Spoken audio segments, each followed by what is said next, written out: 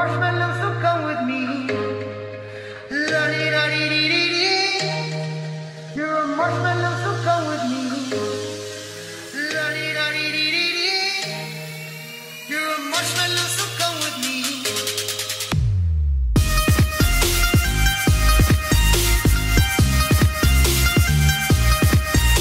Yop tout le monde, c'est Dadou, j'espère que vous allez bien, moi ça va super bien, ça me fait hyper plaisir de vous retrouver pour commenter ce top 10.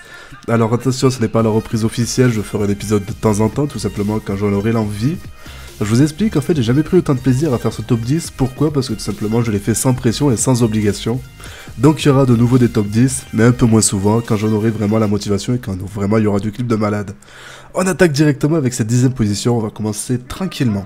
Tranquillement avec notre cher Monsieur Veog. Monsieur Veog nous montre que sur la mini-carte que son collègue était tout simplement en hélicoptère. Donc il a sauté l'hélicoptère, il saute en parachute, et la prise de catch. Ça c'est beau. On commence tranquille. 9ème position. 9ème position, encore une fois, il s'agit d'un petit fail des familles, mais un fail qu'on aime bien.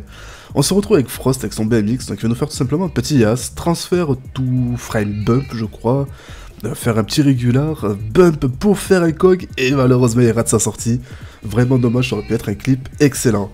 Pour cette 8ème position, on se retrouve sur Battlefield 1 avec notre cher Monsieur Poiry, et certains clips se passent de commentaires. Vous allez comprendre pourquoi, je vous laisse apprécier tranquillement. Quoi? Mais quoi? Pardon? Mais quoi? C'est bloqué? Ouais, continue, on est bloqué!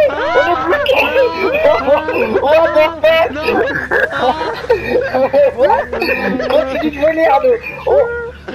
Quoi? Arnaud, non, c'est pas ça, mais qu'est-ce que tu fais? Oui, reste comme ça, monte! Bien marrant en tout cas. 7ème position, on se retrouve avec du GTA, comme on aime, avec notre cher Monsieur Zieko, qui prend un bump sur le trottoir, plutôt original d'ailleurs.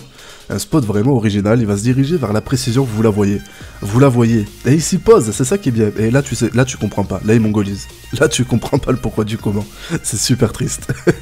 6ème position, maintenant on va se retrouver, encore une fois sur du GTA, avec un revenant, notre cher Pandaway.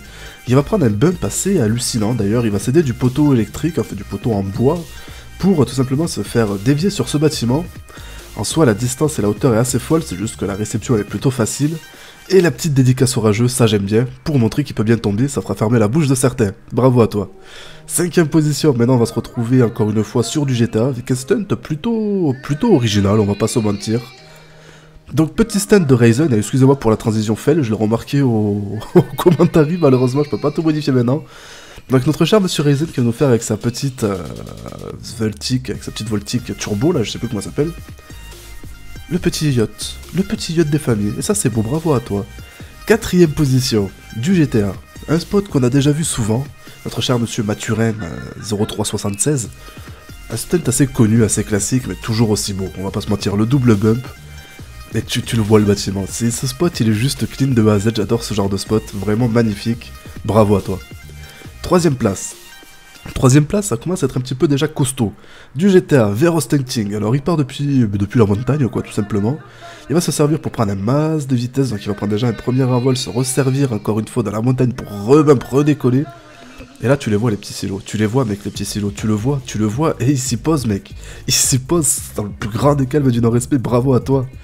2ème position.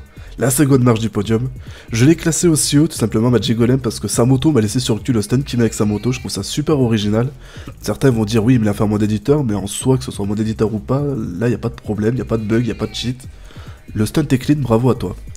Et première place, on va faire un petit jeu pour la première place. On se retrouve avec Skillrex as des stunts, et je crois que c'est un des fails qui m'a fait le plus rire, un des fails les plus improbables et les plus marrants que j'ai jamais vu. Vraiment. Donc ce qu'on va faire, je vais vous laisser le clip. Là, voilà, il s'y pose, tout va bien. Là maintenant je me pose, vous avez 20 secondes pour aller dans les commentaires et me dire d'après vous ce qui va se passer. Que le meilleur gagne.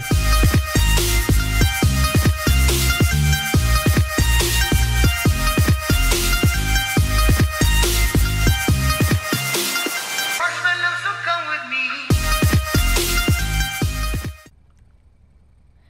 Alléluia. Bâtard. Oh, fils de pute. Voilà, fais pas genre, si t'as pas triché, tu peux pas deviner ça. Vraiment, tu peux pas deviner ça.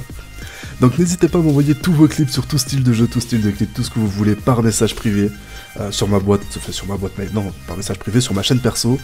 Alors, on reprendra les tops, on verra, peut-être qu'on en fera un par semaine, toutes les 2 semaines, un par mois, on verra selon la motivation et selon l'envie. Je compte sur vous pour exploser les likes pour ce retour. On verra, peut-être que... Je sais pas, on va voir. À vous de me faire rêver. Je mets même pas d'objectif, à vous de me faire rêver. Je vous dis à très bientôt. Allez, peace.